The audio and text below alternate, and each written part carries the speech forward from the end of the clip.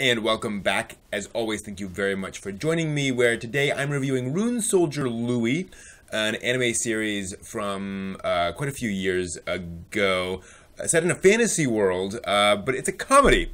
And this is a thing that has become more common recently, but was pretty rare back when Rune Soldier Louie came out. That said, it is set in a well-known established fantasy universe. It's actually the same universe as in Record of Lodoss War and in Legend of Crystania. So this is kind of a well-known thing, sort of a D&D or Lord of the Rings style universe with some lore behind it, but this is essentially a comedy. It's about a three-person adventuring team in the classic fantasy tabletop game kind of a sense, all female, who are looking for a new member of the party, and the only one they can find is this guy named Louie, who is a complete idiot.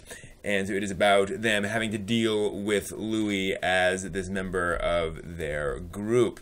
So that's the basic idea, fantasy comedy, and definitely sort of over-the-top comedy. The animation budget for a 2000s era show is pretty much right there in the middle of the sort of quality spectrum, where there's enough animation to get across what's going along, and certainly for a fantasy series you need a decent budget to show all these skeletons and zombies and various creatures, and plus the whole fantasy world, and there's enough there, but it's certainly not a high budget show. There's not a lot of action, and they actually kind of keep some of the action minimal throughout the show in terms of, they're not on a dungeon delving quest every episode by any stretch of the imagination. That said, it is very bright and colorful. One of the things I really like about the show is how vibrant the world looks. It feels like a fantasy world, and they really put some effort into making this be an attractive show to look at in that sense. The character consistency is usually pretty good. The characters are off-model occasionally as the show goes on, and there's some points where they're significantly off-model.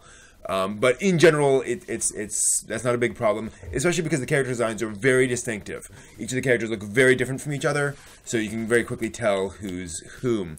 The animation style in general is pretty over the top.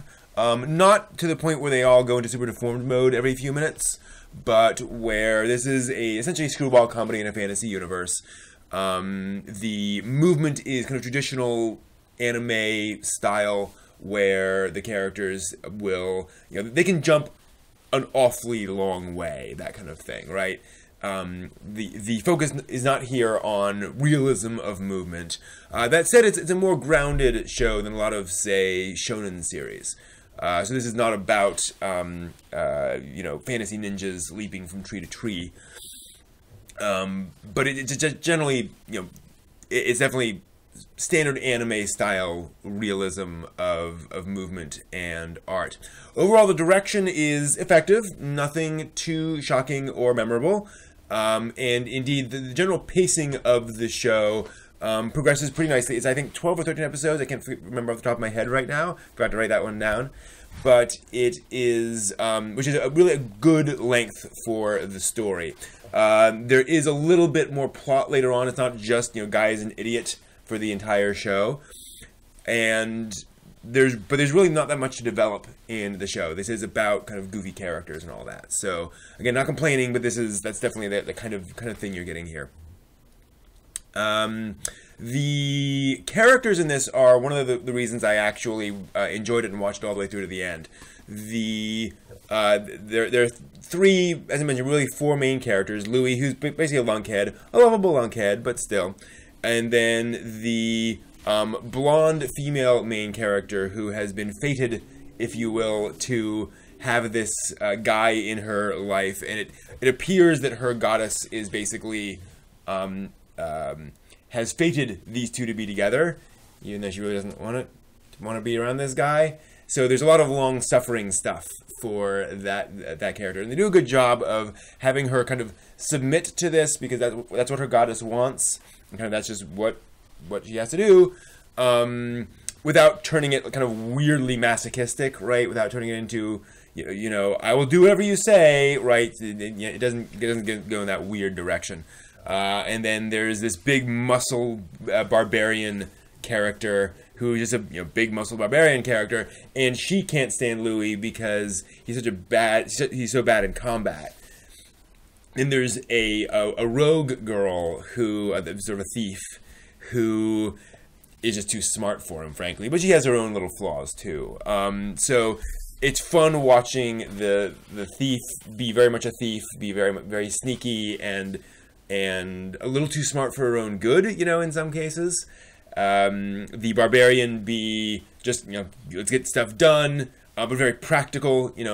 She's not dumb. She's not a big dumb barbarian.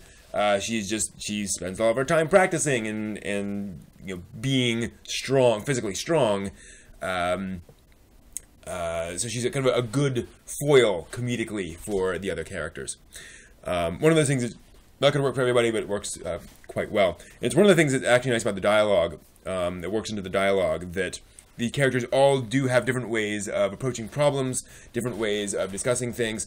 They don't have particularly different styles of speaking, in the sense that one feels like she has more highfalutin language, for example, but I don't think that would be appropriate anyway for a comedy. The general way people speak is pretty similar, but because they all have pretty distinctive characters, they all have very distinctive things that they're saying, and they're all pretty different as characters and as characters reflecting what they're doing, which is quite nice.